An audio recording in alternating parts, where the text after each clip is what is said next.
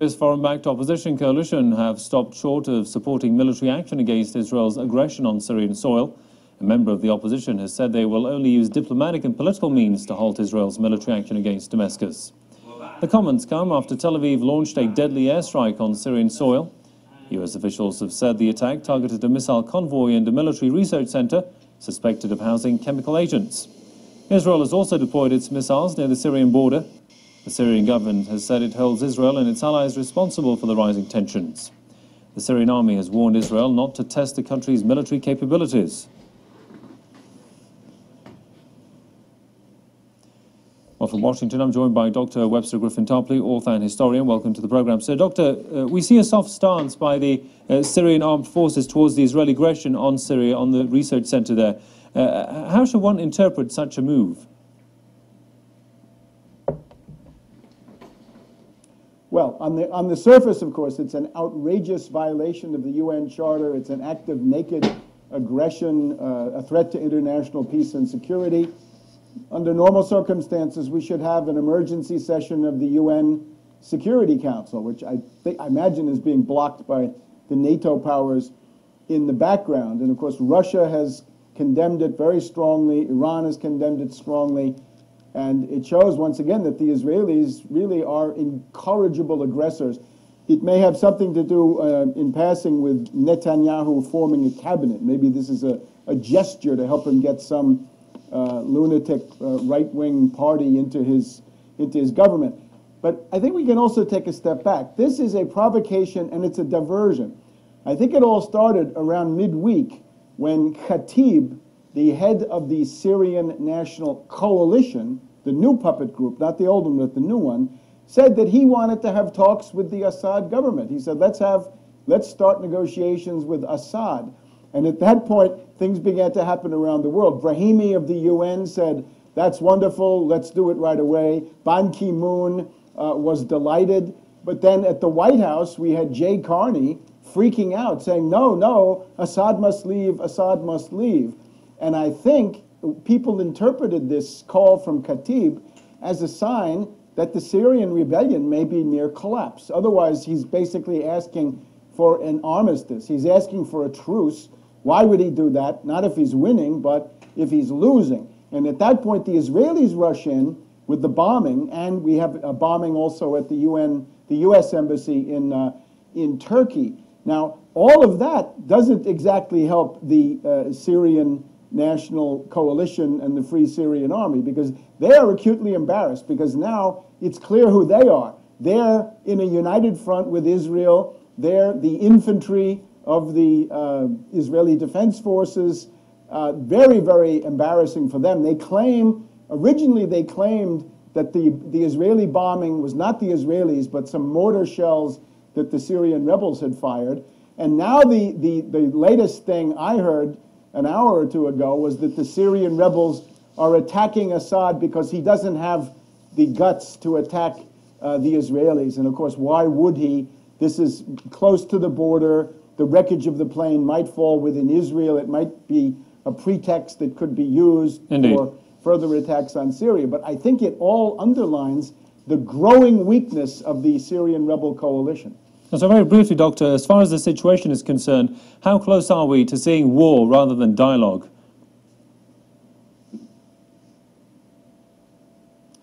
I think the reason for war is that the rebellion may be collapsing. And at that point, all the countries that have put so much effort and investment into this rebel coalition of death squads, terrorists, al-Nusra, and so forth, they're confronted with the fact that their entire tactic may fail. And a lot of careers are bound up with that, and a lot of prestige for the United States, the Israelis, the French, various other NATO states, the British, to be sure. And it seems to me the main danger right now is a freak out coming from the NATO and Israeli side. If they see what's going on and that they're about to lose big, they may take some kind of a flight forward. I think that's the main danger right now. There will be a meeting at the Wehrkunde in Munich, Germany, tomorrow with Biden, Lavrov, and Brahimi. So that might yield some interesting results. But generally, it's a freak out by the Western powers. I think that's the main danger. Hello everyone, welcome to GGN. Today is Friday, February 8th, 2013. I'm Darko. My website is ggnonline.com, and on YouTube, ddarko 2012 and 2013 are my YouTube channels. Okay, so I'll start off with this article here. Dutch citizens joining Syrian militants, spy chief says. The chief of the Netherlands' Maine intelligence agency says dozens of Dutch citizens have gone to Syria to join the militants fighting against the government of Assad. He said, in my view, that is very worrying because of the combat experience they acquire, the ideological convictions, and the fact that they could become traumatized there. He went on to say hundreds of Europeans have traveled to the Arab country to join the foreign-backed militants. The United States plans to increase aid to Syrian people. Of course, it's not going to get in there because I guess there's some kind of deal with them having to be able to get across the border, and the Syrian government isn't allowing them because, well, this is part of the humanitarian mission. You got to go in there and create chaos with the death squads, like Tarpley calls them, and then you got, like, you know, thousands of people that are fleeing that would normally be there, having to leave their homes. And then, of course, you go there and you be the kind of the helper, the humanitarian, the one who actually caused all of this, like in Mali right now. U.S. officials say they are working to gain greater access for humanitarian assistance to the Syrian people, and while the regime has recently allowed aid into parts of the country previously impassable, more still needs to be done. So, White House cites threat to Israel in explaining decision not to arm rebels. So they're talking about, oh, we should arm the rebels. We should have armed the rebels, remember? And the president saying, no, we cannot do that. We're good people, or we're humanitarians who stay out of other countries' business, right? White House on Friday defended its decision not to endorse the CIA plan to arm the Syrian rebels, saying it was worried that the U.S. weapons could fall into the wrong hands and worsen the situation in the civil war-torn country. So, pretty interesting because they did that in Libya, and their ambassador got killed by the same people they were arming. And then that's what you're seeing now with Mali and in Syria, the results of that. In his remarks, Press Secretary Jay Carney specifically mentioned danger to our ally, our Zionist ally Israel, as one of the reasons Obama rejected providing lethal aid to the rebels. We don't want any weapons to fall in the wrong hands, potentially further endanger the Syrian people, our ally Israel, or the United States. Al-Qaeda ex-spymaster calls for strong ties with Al-Qaeda. So this is kind of some conflicting reports. Israel's foreign military intelligence chief has called for the Zionist regime's stronger ties with Al-Qaeda. So he goes on and says here, he's quoted by Jerusalem Post, saying that Israel should strengthen its relationship with emerging Sunni forces in Syria to confront the big enemy, which is Iran. So we already covered this, but I'm just going to throw it in there with it. Israel, Al-Qaeda, two sides of the same coin in Syria, two sides of the U.S.-dominated imperial system. Israel and Al-Qaeda are, and they wage a war on independent nations of Syria, attempting to destroy that country, said Eric Draster, the founder of StopImperialism.com. So when I saw this article, White House cites threat to Israel in explaining the decision not to arm rebels, I was like, okay, you know, somebody's missing the talking points, right? You can only put out so much disinformation, misinformation, without it, you know, conflicting with each other. Then Maine girls hoops players scolded at the disturbing Nazi salute. Varsity girls basketball program in southern Maine finds itself under fire for the ugliest actions imaginable. Drone bombing children in Pakistan? No. Torturing innocent people in the name of the war on terror? No. Spraying chemicals in the sky, poisoning the water? No. Giving a Nazi salute? That's right.